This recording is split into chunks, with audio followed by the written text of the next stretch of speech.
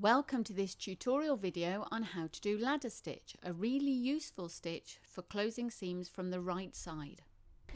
As usual, I'm going to be using a white fabric with a black thread just for visibility.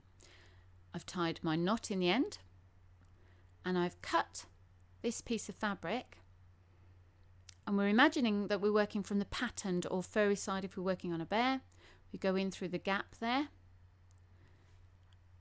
and then we're going to create the first rung of our ladder by going directly opposite on the other side of the opening.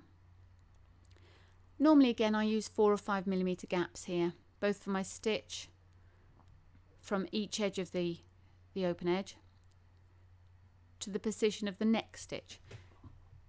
So the most important thing here is to keep them parallel and to keep them the same length. The two edges will pull together, so the straightness of your edge, the straightness of your seam is going to depend on the evenness of your stitches.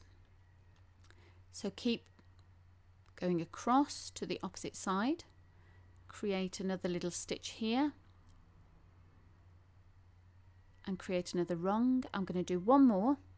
Normally 4 or 5 stitches is all you want to do before you pull this tight, to make sure you can pull all of them together. And then hold the edge securely once you've got your stitches and pull tight. This pulls the edges in, and even with black thread on a white fabric, we've hidden that quite well. Then continue in this way with 4 or 5 stitches at a time until you get to the end. That concludes our tutorial video. I hope it's been helpful. If it has, please subscribe to the channel, give us some feedback and a like. There are more videos coming soon.